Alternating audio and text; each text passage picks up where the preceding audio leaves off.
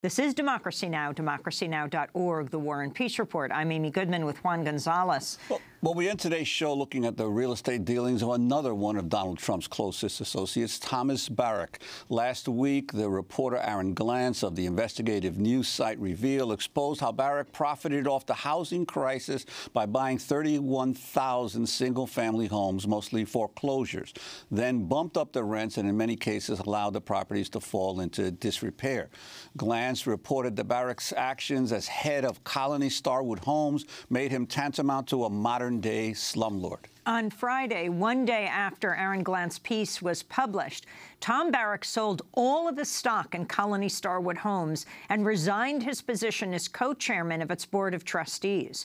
To talk more about his piece, Aaron Glantz joins us from San Francisco. He's senior reporter at Reveal. Aaron, so your piece looks like it certainly had a major effect, but explain what you found. Well, Tom Barrack is one of Donald Trump's oldest and closest friends. He introduced Ivanka Trump at the Republican National Convention. He planned Trump's inauguration. And if you watched Donald Trump take the oath of office, he was actually standing right behind the Trump family as Trump was sworn in.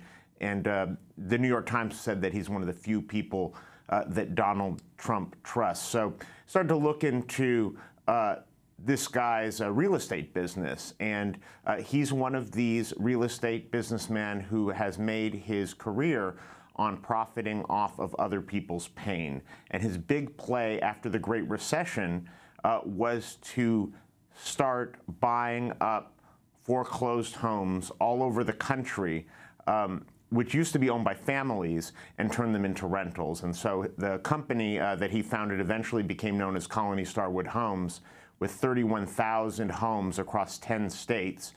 And I started to get especially interested in this company after the Federal Reserve Bank of Atlanta found that in one county in the Atlanta area, Fulton County, this company had filed eviction notices against 1/3 of its tenants.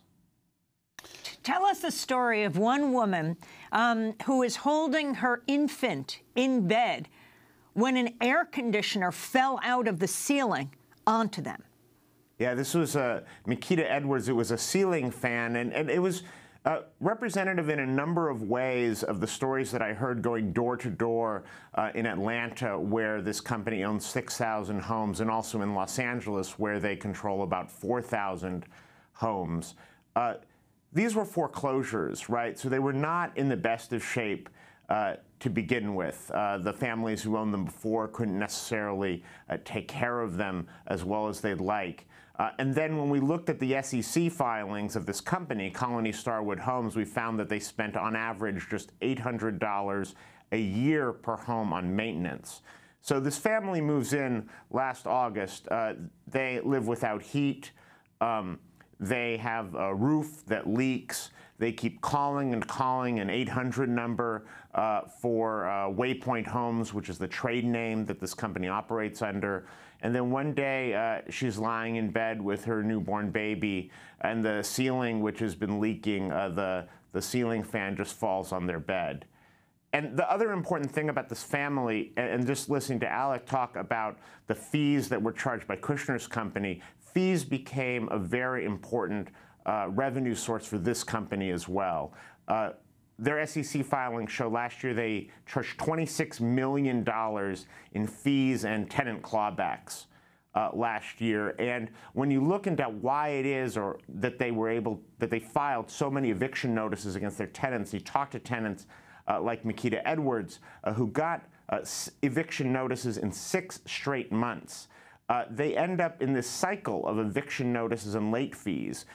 So they were late on their rent the very first month they moved in, and suddenly they have a $95 late fee. They're asked to pay the landlord's court costs. They're asked to pay the landlord's lawyer's fees. They're even asked to pay the process server who served them with the eviction notice almost $200 on top of their rent. They pay that. They're allowed to stay. But now they're late on the next month's rent, and now they have another $200 in late fees and other charges. And this goes on for 6 months, even as they're living in these really uninhabitable conditions. And Aaron, there have been other investor groups like Blackstone that after the Great Recession started buying up foreclosed homes. Did you discern anything different about how this company was dealing with the homeowners? Are they trying to get everybody out to then sell the homes once the housing market recovers? Well, what I thought was interesting about this company, Colony, and also Blackstone and some of the other investors, is that they found a way to flip their investment in these properties without actually flipping the homes. They've created a brand new type of mortgage-backed security.